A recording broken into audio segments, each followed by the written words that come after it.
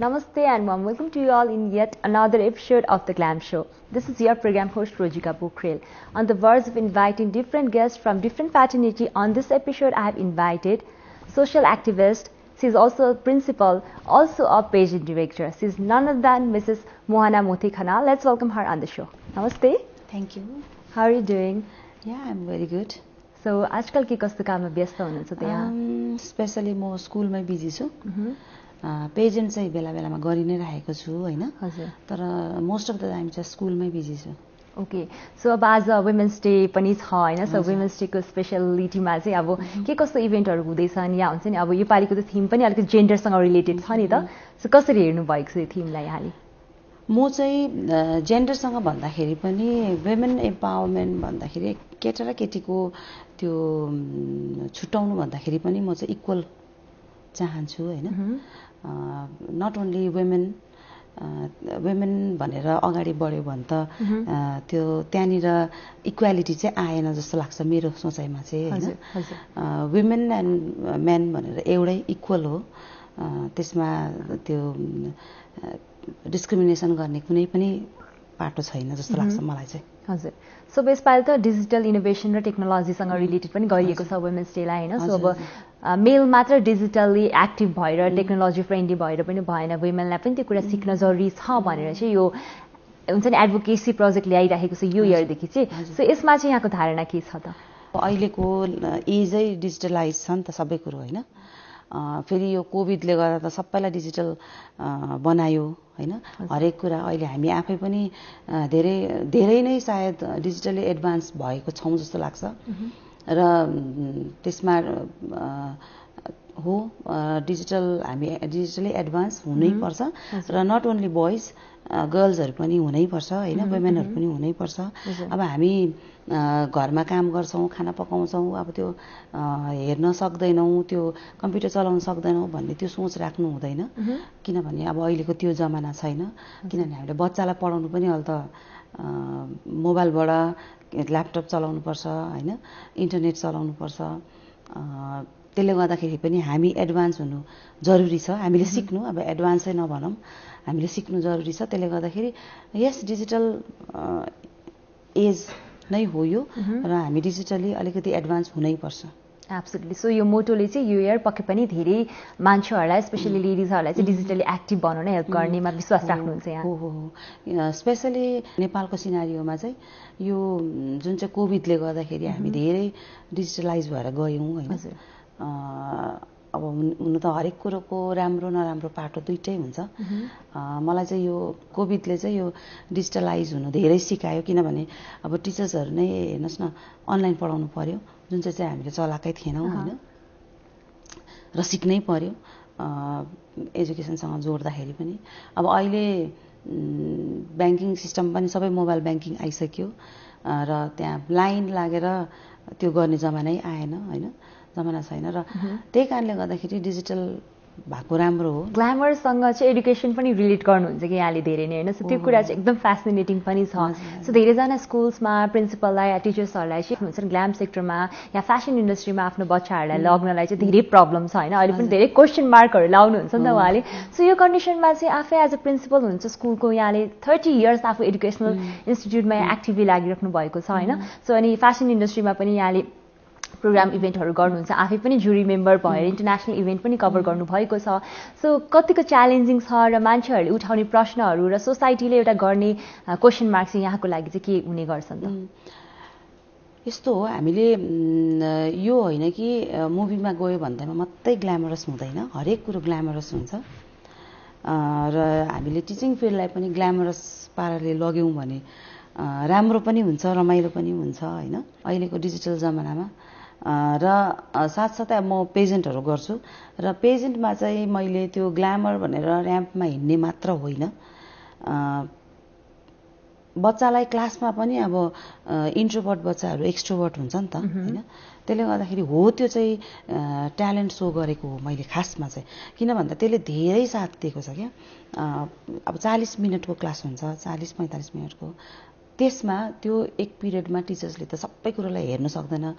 बच्चा अलिकति एडभान्स भएर अलिकति अगाडि गयो भने त त्यो बच्चा आफूले पनि इम्प्रुभ गर्छ र टिचरले पनि उसलाई हेल्प गर्न सक्छ होइन। एक इन्डिभिजुअल त हेर्नु सक्दैन नि त कसैले पनि, र त्यसले धेरै साथ दिन्छ क्या। त्यो बच्चा इन्ट्रोभर्ट छ भने एक्सट्रोभर्ट भएर जान्छ, उसले अगाडि आएर अब स्कुलमा सबै कुरामा भाग लिएर साध्य हुँदैन, सक्दैन, अगाडि आएर त्यो मास फेस गर्नु सक्दैन होइन। तर त्यो जुन चाहिँ उनीहरू ट्यालेन्ट सोतिर जान्छ नि, त्यसले धेरै मद्दत गर्छ क्या, मद्दत गरेको पनि छ र मद्दत गर्छ। म चाहिँ त्यो ट्यालेन्ट सोलाई प्रोत्साहन दिन्छु र म आफै पनि गर्छु। बच्चाहरूलाई, पेरेन्ट्सहरूलाई पनि म त्यही उहाँहरूलाई सजेसन दिन्छु। हजुर, सो ट्यालेन्ट सो, ट्यालेन्ट राउन्डको कुरा गर्नुभयो यहाँले, पेजेन्ट्रीलाई यहाँले ऱ्याम्प वक मात्र नभएको सर, र ऱ्याम्प वक भनेको मोडलिङमा गयो होइन। सो त्यो मात्र नभएर चाहिँ यहाँले ट्यालेन्ट राउन्डलाई बच्चाको त्यो इनर क्यापेबिलिटीलाई अझ इन्हान्स गर्ने कुराहरू पनि गर्नुभयो नि त। सो कस्तो खालको ट्रेनिङहरू हुन्छ यहाँले गर्नुहुने पेजेन्टमा, इभेन्टहरूमा चाहिँ अलिकति त्यो भनिदिनुहोस् न। पर्सनालिटी डेभलपमेन्ट हो मेन कुरो चाहिँ होइन। सबभन्दा इम्पोर्टेन्ट चाहिँ मास फेस गर्न सक्नु पर्यो। त्यही अघि मैले भनिहालेँ, क्लासमा उसले जब मास फेस गर्न सक्छ, उसले क्लासमा पनि सजिलोसँगले आफू अगाडि बढ्न सक्छ। र ओभरअल डेभलपमेन्टको लागि नै हामीले उनीहरूलाई फोकस गर्छौँ क्या। सो पेजेन्ट्री चाहिँ अब यहाँको लाइफमा कहिलेदेखि इन्ट्रोड्युस भयो? 17 इयर्स भयो होला। सो कसरी स्टार्ट भएको थियो? आफै नै एकदम इन्ट्रेस्टेड हुनुहुन्थ्यो पेजेन्टमा आउनलाई कि के हो त त्यो? होइन, मेरो यो प्यासनै हो यो होइन। मैले यो पेजेन्ट गरेको चाहिँ मेरो एउटा प्यासन हो। टिचिङ पनि मेरो प्यासनै हो, किनभने म बच्चाहरूसँग एकदम इन्भल्भ हुने मान्छे हो। र मैले पेजेन्ट पनि बच्चाहरूकै गर्छु, टिन्सको त्यति मैले गर्दिनँ। र एकदम म बच्चाहरूसँग इन्भल्भ हुने गर्दाखेरि अनि क्लासमा उनीहरूको यो जुन चाहिँ कतिवटा कुरोहरूसँग उनीहरू केसँग मोटिभेट हुन्छ अब भनेर त्यो सबै कुरो बुझ्दाखेरि चाहिँ, र मैले आफ्नै छोरी पनि एउटा पेजेन्टमा हाल्दाखेरि ऊ कति एडभान्स भएर गयो क्या, जुन चाहिँ ऊ एकदम साई थियो नि त पहिला। अनि त्यो पनि मलाई एउटा इक्जाम्पल भयो र म यही अब यो पनि गर्नुपर्ने रहेछ भनेर चाहिँ मैले लागु परेको हो। एकदम मेरो प्यासन पनि थियो होइन, त्यसरी नै लागु परे। ओके, सो अब एडुकेसन सेक्टरमा 30 इयर्सको यहाँको एक्सपिरियन्स अघि पनि मैले भनि नै हालेँ। So it's not a short span of time होइन। 30 इयर्स भनेको त एकदम ह्युज, लाइक एकदम धेरै टाइम हो नि त। सो धेरै टाइम यहाँले एडुकेसनल सेक्टरमा इन्भेस्ट गरिसक्नुभयो। सो अहिले आएर यसो फर्किएर हेर्दाखेरि चाहिँ होइन, सबैभन्दा बिगेस्ट अचिभमेन्ट यहाँको हुन्छ नि, यो फिल्डमा लागेपछि चाहिँ के पाउनु भएको छ? हामी टिचर्सहरूको बिगेस्ट अचिभमेन्ट भनेको नै हाम्रो बच्चाहरू कहाँ पुग्यो हुन्छ नि। अब यस्तो रमाइलो हुन्छ, अब हामी त जहाँको त्यहीँ हुन्छौँ, तर हाम्रो बच्चाहरू कोही ठुल्ठुलो अफिसर्सहरू हुन्छ होइन, डक्टर्सहरू हुन्छ, उनीहरूले भेट्छ हामीलाई। अनि त्यो चाहिँ हाम्रो अचिभमेन्ट हुँदो रहेछ कि यति खुसी लाग्छ, यति खुसी लाग्छ। अस्ति मात्रै पनि मैले एकजना प्रिन्सिपलको स्पिच सुनिरहेको थिएँ, अनि उहाँको स्टुडेन्ट रहेछ उपमेयर। उहाँ यति दङ्ग भइराख्नु भएको थियो त्यो उपमेयरलाई देखेर, आफ्नो स्टुडेन्ट होइन। अनि के को अब संस्थाहरूको प्रेसिडेन्टहरू भएर त्यो नै हाम्रो अचिभमेन्ट हुँदो रहेछ क्या। अनि खुसी लाग्छ, त्यो हो मेन अचिभमेन्ट हाम्रो टिचिङ फिल्डको चाहिँ। ओके, बच्चाहरू एडभान्स भएर, अब जुन चाहिँ साई बच्चा थियो अघि, पछि गएर त्यो बच्चा एकदमै फरवर्ड भएर ठुलो प्लेटफर्ममा गरेको देख्दाखेरि ओहो यो त मैले सिकाएको हो भन्दाखेरि खुसी लाग्छ। त्यही हो अचिभमेन्ट चाहिँ हाम्रो। एब्सोल्युटली। सो अब अलिकति यहाँले अब इन्टरनेसनली पनि एज अ जुरी प्रेजेन्ट भइराख्नु भएको छ रिसेन्ट टाइममा पनि होइन। सो अब इन्टरनेसनली प्रेजेन्ट हुँदाखेरि नेपालको रिप्रेजेन्टेसन देख्दाखेरि कस्तो महसुस हुन्छ, र इन्टरनेसनल इभेन्टमा नेपाललाई रिप्रेजेन्ट गरेर जान पाउँदाको त्यो अनुभव अलिकति सेयर गरिदिनुहोस् न। इन्टरनेसनल एज अ जुरी भएर जान चाहिँ साह्रै रमाइलो हुन्छ, तर नेपालको पनि कम चाहिँ हुँदैन। हामी चाहिँ अलिकति ड्रेसहरूमा मात्रै ल्याक हुन्छौँ होइन, किन भन्दाखेरि त्यो खालके अब हामीलाई सबै कुरोको फेसिलिटी छैन नि त यहाँनिर। अब ब्युटी पेजेन्ट भन्छ, ब्युटी पेजेन्टलाई गभर्मेन्टले त हेल्प गर्दैन, कतिसम्म पेरेन्ट्सले गर्ने भन्ने कुरा पनि हुन्छ। हरेक कुरो एक्सपेन्सिभ हुन्छ होइन, र बाहिरकोलाई चाहिँ अब गभर्मेन्टले पनि गर्छ, त्यसले गर्दाखेरि सजिलो भयो उनीहरूलाई। हो, त्यो डिफ्रेन्स हुन्छ। अरू कुरोमा चाहिँ हाम्रो बच्चाहरू कमी चाहिँ हुँदैन होइन। अनि त्यो हो एउटा, त्यो एक्सपिरियन्स हुन्छ हामीसँग। अनि विदेशमा बसेर आफ्नो फ्ल्याग राखेर जुरी गर्नु पाउँदा धेरै रमाइलो लाग्छ, त्यो जस्तो रमाइलो केही हुँदैन। एउटा पेजेन्ट सेयर गर्छु, एउटा ठुलो पेजेन्ट थियो म नाम चाहिँ लिदिनँ र 47 कन्ट्रिज थियो, 47 नेसनल डिरेक्टर्स थियो। म टिचिङै पेसा भएको कारणले गर्दाखेरि त्यो एक्सपिरियन्स मलाई एकदम सेयर गर्नु मनपर्छ। र 47 नेसनल डिरेक्टर्सहरू हुँदाखेरि चाहिँ उनीहरूको सबै कन्ट्रीको ठुल्ठुलो मान्छेहरू मात्रै जुरीमा राखेको थियो। अनि नेसनल डिरेक्टर्सबाट चाहिँ म सेलेक्ट भएर राति 12 बजी मलाई अनाउन्स गर्यो नेपाल भनेर होइन। अनि म त छक्क परेँ, उनीहरूलाई एक्सप्रेस गरिनँ, म एकदम खुसी भएर अनि यहाँनिर फ्यामिलीलाई फोन गरेँ, म त जुरीमा सेलेक्ट भएँ नि भनेर। अनि सब बेस्ट विसेसहरू दियो मलाई। अनि भोलिपल्ट अरू नेसनल डिरेक्टर्सहरूले अपोज गरे क्या, वाइ नेपाल भनेर। उनीहरूले त अब एकदम लो उसले हेर्छ नि त, अन्तखेरि वाइ नेपाल भनेर भन्यो। अनि उनीहरू सोसियल वर्कर्सहरू उनीहरू पनि हुन्छ, पेजेन्टहरू गरेको उनीहरू पनि हुन्छ। तर म जस्तो एजुकेसनमा चाहिँ कोही पनि थिएन क्या। त्यो चाहिँ मेरो प्लस पोइन्ट भयो क्या। अनि मेरो प्रोफाइलसँग उनीहरूको प्रोफाइल दाँज्यो, कसैले पनि मेरो प्रोफाइललाई कम्पिट गर्न सकेन क्या। यो हो, त्यही कारण मैले यसरी नेपाल आएको हो भनेर भन्यो।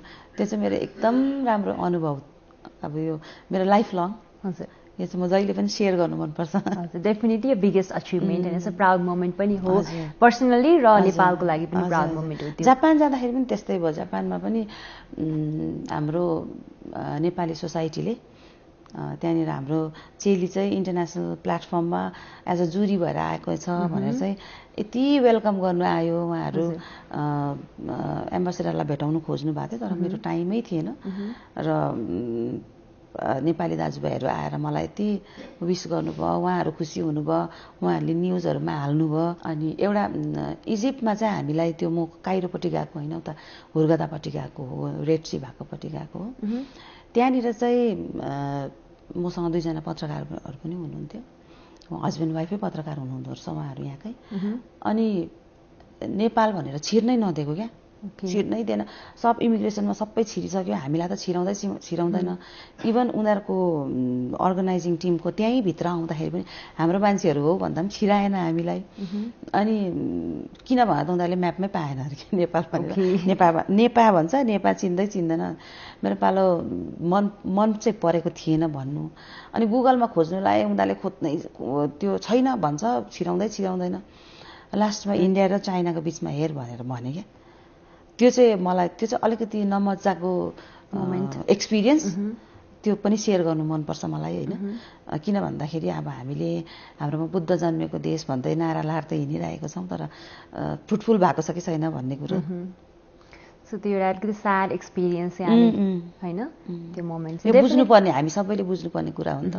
डेफिनेटली अब नेपाली हो, नेपाल एउटा यत्रो ग्रान्ड कन्ट्री छ होइन। So Buddha was born in Nepal, Sagarmatha highest pick of the world नेपालमा छ। त्यही पनि अझै पनि नेपाल कहाँ छ भनेर चाहिँ चिनाउन गाह्रो।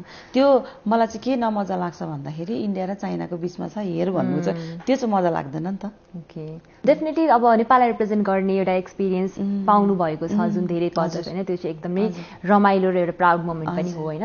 सब स्टुडेन्टहरूसँग अलिकति मैले त्यो कुरा जोड्न चाहेँ होइन। सब धेरैजना स्टुडेन्टहरूले त यहाँलाई एज अ आइडल पनि होइन, इन्सपिरेसनको रूपमा पनि हेर्नुहुन्छ होला। सब यहाँले आफै पनि क्लोजली इन्टरेक्ट गर्नुहुन्छ आफ्नो स्टुडेन्टसँग। के पाउनुहुन्छ अहिलेको जेनेरेसनको भाइ बहिनीहरूले चाहिँ होइन, सो पछि कस्तो के भन्ने एस्पिरेसन राख्नुहुन्छ, कस्तो छ त अहिलेको स्थिति? पहिलाको बच्चाहरूले डक्टर हुन्छु, इन्जिनियर हुन्छु होइन, त्यो भन्थ्यो। अब अहिलेको त्यो छैन। अहिलेको एकदम भास्ट छ क्या अहिलेको यो एज। यो मेन त डिजिटलले गर्दा अब 1 क्लिकमा सबै कुरो देख्छ, संसार आफ्नो हातमा छ होइन। पहिला त्यस्तो थिएन नि त। अब हामी आफै पनि त्यो एजमा जन्मेकै होइन।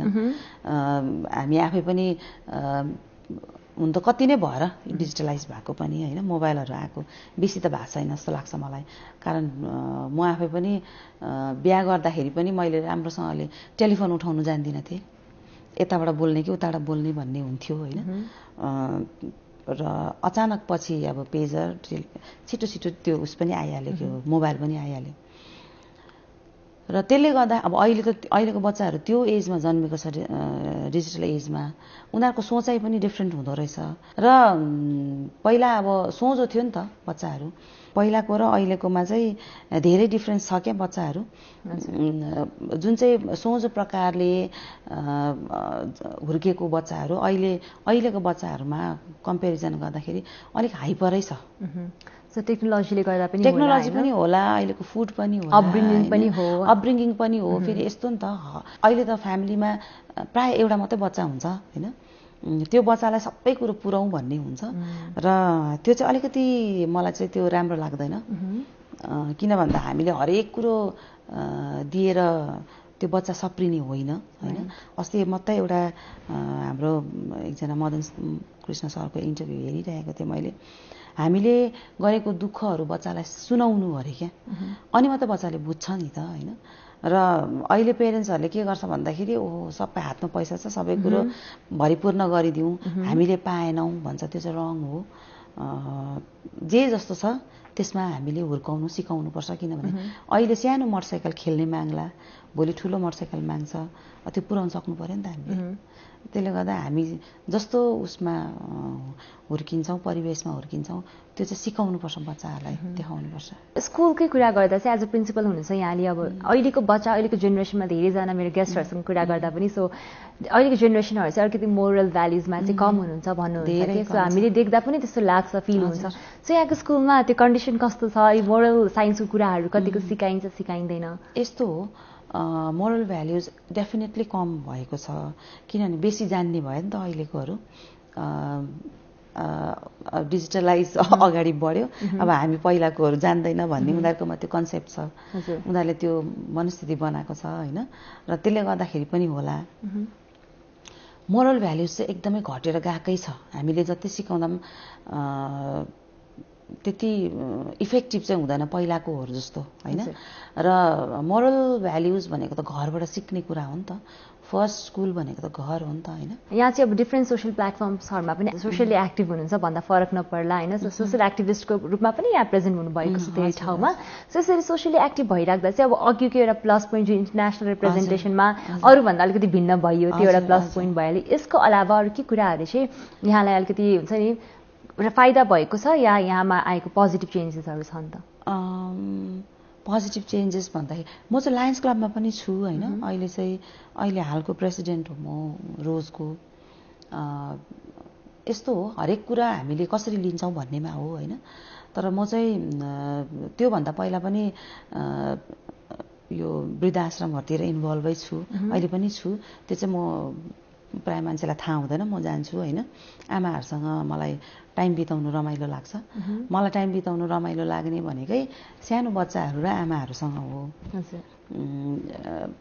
त्यतातिर पनि इन्भल्भ छु र हो यसले चेन्जेस ल्याउँछ किनभने उहाँहरूको एक्सपिरियन्सहरू उहाँहरूले गरिरहेको कुरोहरूमा त्यहाँबाट पनि हामीले हरेक कुराबाट सिक्छौँ नि त होइन उहाँहरूबाट पनि सिक्छौँ हामीले सो जीवन बुझ्नलाई चाहिँ कि त बच्चासँग कि त हुन्छ नि वृद्धहरूसँग बुवा आमासँग कुरा गऱ्यो भने चाहिँ धेरै कुरा लाइफको सिकिन्छ भनेर भनिन्छ होइन सो त्यो कुरा चाहिँ यहाँको लाइफमा एक्सपिरियन्सहरू सेयर गर्दा ओहो यस्तो रहेछ भन्ने कुरो पनि हुन्छ नि त अब हामी बिचको समयको पर्यौँ होइन त्यसले गर्दा उहाँहरूबाट पनि धेरै सिक्छौँ र सानो बच्चाबाट पनि धेरै कुरा सिक्छौँ नि हामीले हजुर सो त्यो कुरा यहाँको लाइफमा पनि एप्लिकेबल हुन्छ होइन एब्सोल्युटली सो अब हाम्रो सोमा चाहिँ एउटा सेगमेन्ट छ त्यो ग्ल्याम टु गिभ ड्याम भन्ने जसमा चाहिँ मैले केही प्रश्नहरू गर्छु यहाँलाई जुन चाहिँ पेजेन्ट्री रिलेटेड र केही चाहिँ पर्सनल प्रश्नहरू पनि हुने गर्छन् त्यसको आन्सर भन्ने सायद ओके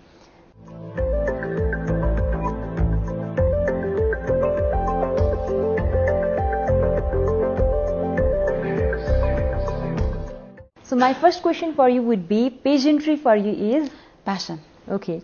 So beauty को चाहिँ सबैको आफ्नो आफ्नो डेफिनेसन हुन्छ हैन सो मलाई ब्युटीफुल लाग्ने कुरा यहाँलाई नलाग्दा सक्छ हैन सो यहाँको लागि ब्युटी चाहिँ के हो त ब्युटी इन हार्टबाट हुनुपर्छ आउटर चाहिन्छ तर इन हार्टबाट ब्युटी छैन भने त्यो खल्लो हुन्छ ओके सो इनर ब्युटी छैन भने आउटर ब्युटी मात्र खासै हुन्छ नि इम्प्याक्टफुल हुँदैन okay so your favourite dish दाल भात Nepali food okay so your favourite makeup product eye makeup चाहिँ मलाई मनपर्छ okay so eyeliner I shadow anything हैन सो कतिको ट्राभल गर्नुहुन्छ यहाँ मेरो हबी नै हो ट्राभलिङ चाहिँ ट्राभल गर्छु अलराइट सो रिसेन्टली ट्राभल गर्नुभएको प्लेस कुन हो रिसेन्टली भन्दाखेरि इन्टरनेसनल चाहिँ 2-3 महिना नै भयो होला थाइल्यान्ड पुगेर आएँ त्यही एज अ जुरी नै पुगेर आएँ हजुर अहिले अरू ठाउँ चाहिँ गएको छैन ओके सो थाइल्यान्ड भन्नुभयो सो नेपालको लागि चाहिँ यहाँको फेभरेट ट्राभल डेस्टिनेसन कुन छ पोखरा ओके सो ट्राभल गर्दै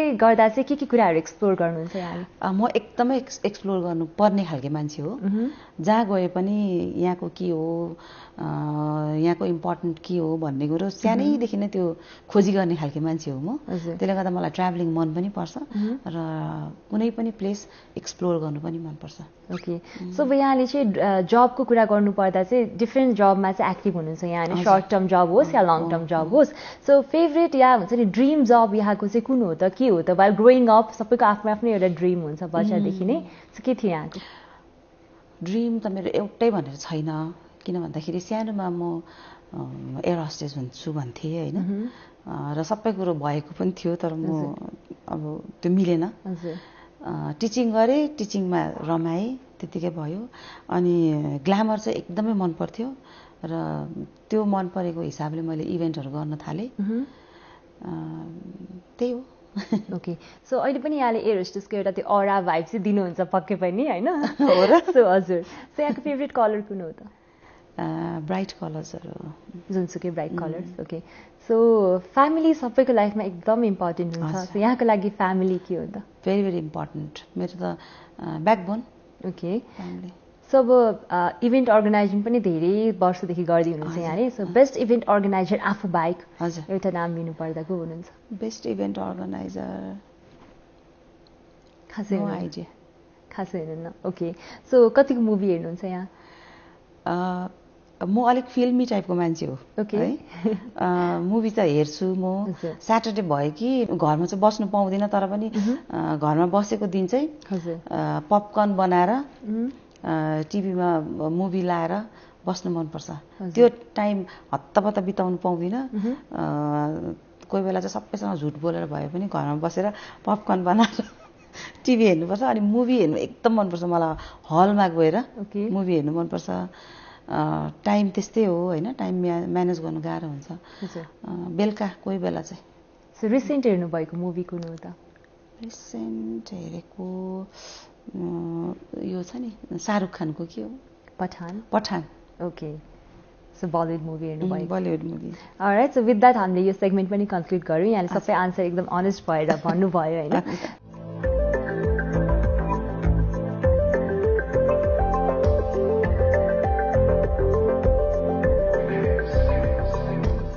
सो अब मुभिङ अन हाम्रो अब हरेक दिन चाहिँ नयाँ नयाँ एक्सपिरियन्स हुन्छ लाइफमा अप्स एन्ड डाउन्सहरू आइरहेको हुन्छ होइन सो एकदम च्यालेन्जिङ छ सबैजनाको लाइफ होइन सो सबै प्रोफेसनमा सबै सेक्टरमा चाहिँ सबैजनाले चाहिँ every day new challenges tackle गर्दै अगाडि बढ्नुपर्ने हुन्छ सो इन्सपिरेसनको कुरा गर्दा त अब यो इन्डस्ट्रीमा 30 इयर्सदेखि हुनुहुन्छ धेरैवटा पेजेन्टमा एक्टिभ हुनुहुन्छ इन्टरनेसनली पनि नेपाललाई रिप्रेजेन्ट गरेर जुरीको रूपमा पनि प्रस्तुत भइसक्नु भयो इन्सपिरेसन यहाँमा कसले दियो कसरी आयो या यो क्षेत्रमा आउने हुन्छ नि इन्सपिरेसन कहाँबाट मिल्यो त यहाँमा म चाहिँ स्पेसली हुन त अघि मैले म जेन्डर डिस्क्रिमिनेसन म विश्वास गर्दिनँ भनेर भन्छु होइन तर पनि मैले चाहिँ यो एक दुईजना लेडीहरूको चाहिँ यस्तो स्ट्रङ इन्टरभ्यू हुन्छ कि त्यो एकदम हेर्छु कि म उनीहरूलाई एकदम फलो गर्छु होइन केटा मान्छेको पनि गर्छु स्पेसली केटीहरूको चाहिँ अलिकति म बढी नै फलो गर्छु त्यहाँबाट पनि मलाई कतिवटा कुरो म सिक्छु पनि र इन्सपायर पनि हुन्छु र मैले पनि गर्नुपर्छ भन्ने हुन्छ त्यो पनि हो एउटा ओके सो डिफ्रेन्ट बायोपिक्सहरू हजुर हेर्नुहुन्छ अनि त्यहाँबाट पनि इन्सपायर हुनुहुन्छ हजुर एकजनाको मात्रै नाम लिएर साध्य हुँदैन छ 2-3 जना लेडिजहरू उहाँहरूलाई हेर्छु सो एभ्री डे लाइफमा चाहिँ केही न केहीबाट कोही न कोहीबाट चाहिँ इन्सपायर भइराख्नु भएको हुन्छ होइन definitely so as a human being हामी सबैले नै त्यो कुरा एक्सपिरियन्स पनि गरेका छौँ so it was lovely talking to you thank you so much for being here today जाँदा जाँदै अहिले टेलिभिजन हेर्नुभएको भ्युअर्सलाई अनि एज अ वुमेन्स डे पनि छ त्यसको स्पेसलमा चाहिँ यहाँको तर्फबाट के मेसेज रहेको छ त thank you रोजिका and NTV Plus for having me सबै वुमेन्सलाई ह्याप्पी वुमेन्स डे भन्न चाहन्छु नट ओन्ली वुमेन्स म्यानहरूलाई पनि ह्याप्पी वुमेन्स डे भन्न चाहन्छु र यस बी स्ट्रङ किप स्माइलिङ र move forward. So thank you. Thank you so much. All right. So with that lovely conversation with Patient Director, Social Activist, also Principal Mohana Mothey Khanal, we are almost at the end of the show. You can also watch this episode by logging on to www.ntv.org.np and also on our YouTube channel. This is Rojika and the team signing off for today. I'll see you next week at the same time. Till then, take care, bye-bye, and also keep watching NTV Plus.